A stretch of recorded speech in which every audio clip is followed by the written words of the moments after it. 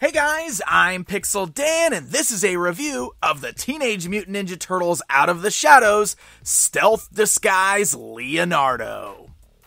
That's right, some new variants of some of the turtles are starting to hit store shelves right now, so let's go ahead and check out this new Stealth Disguise version of Leo. As you can see, he comes in the same style Out of the Shadows blister card packaging, which features an image of Leonardo straight out of the film on the upper portion of the box, and a blister bubble that fully showcases our action figure within. If you rotate this around to the backside, we just get a cross-cell showcasing all of the figures currently available in the Out of the Shadows line. So let's go ahead and pull our Stealth Disguise Leonardo action figure outside of the box and take a closer look at him. So you'll notice that this particular version of Leo is called Stealth Disguise, but there's a lot of things going on here that makes him very unstealth-like. He's wearing this hooded outfit, which is actually kind of neat. I really like the look of it.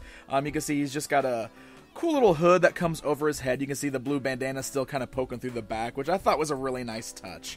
So that's pretty neat. But this is all sculpted. It's part of the sculpt there. And you can see it does kind of articulate separately from the jacket. You can kind of see where the cut is down here.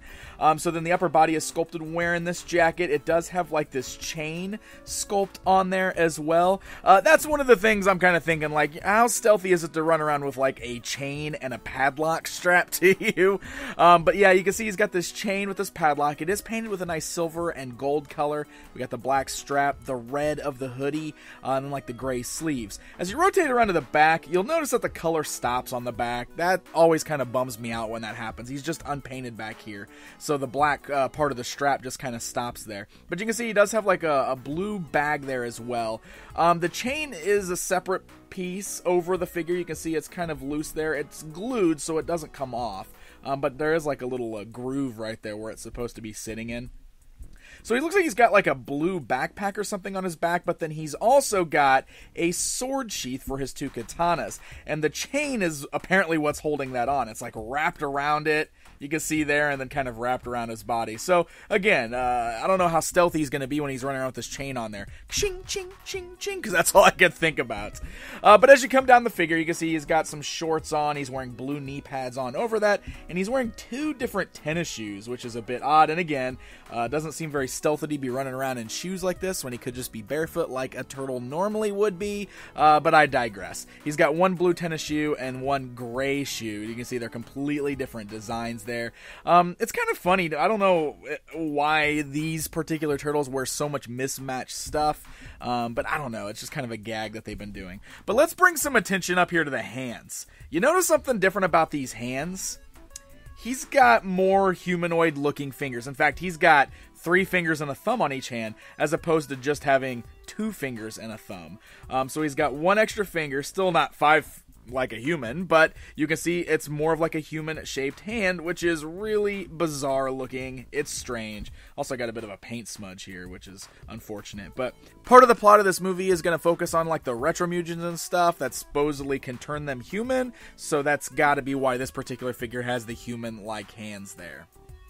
So let's go ahead and talk articulation with this figure. I showed you how that head is jointed there. It's not moving very much because it hits the sculpt of the upper body there. The way they kind of sculpted this coat to come up on the hood, the head almost has to stay in place. You can kind of move it left and right, but not very much. He does have those ball-like joints at the shoulders, so you have to go upwards, forwards, backwards there. You got swivels at the elbow, standard joint at the elbow, swivels at the wrist, nothing in the torso or the waist there, but then we have those hinge joints at the thighs, so legs can go outwards, forwards, backwards. You got that swivel there. You do have a nice knee bend and a swivel at the knee, and then nothing else in the lower legs. But it's a decent amount of articulation there. You can get them posed around. It's just the head that you really can't turn, which causes some problems when trying to pose them different ways. As far as his weapons, he just comes with the signature katana blades. They are just molded in that kind of silvery gray plastic. They look a lot like the katanas that we got with our standard release Leo. I do really like this sheath because they clip into place in there. They hold really tight.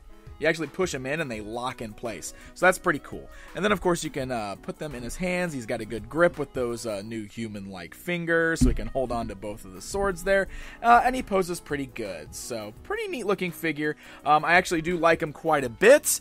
Let's go ahead and take a look at him next to the standard release Leonardo for a little bit of comparison time. Just so you can see these two standing side by side to see what the big differences are. Of course, this new guy, again, running joke here, he's Stealth Disguise Leo, but obviously standard Leo is going to be way more stealthy than this guy. But even so, I kind of like the look of him. The actual realistic fingers are a little weird for me, but the rest of the figure I like the look of. He's got a pretty decent paint job, except for the part where he's unpainted on the back, but I kind of like the hood pulled up over him and all that kind of stuff. Just a fun looking figure and just a really neat variant if you're a collector of the variants. You like the variants in these lines, or you're just a big fan of the Turtles collection. So these particular figures are starting to hit store shelves right now. These specifically are hitting Walmart stores, so happy hunting, my friends. Very special thanks to Playmates Toys for sending this along so we can get a good look at them outside of the packaging. Guys, if you enjoyed this video, why not hit that like button and subscribe so you never miss out on one of my Turtles reviews. Until next time, my friends.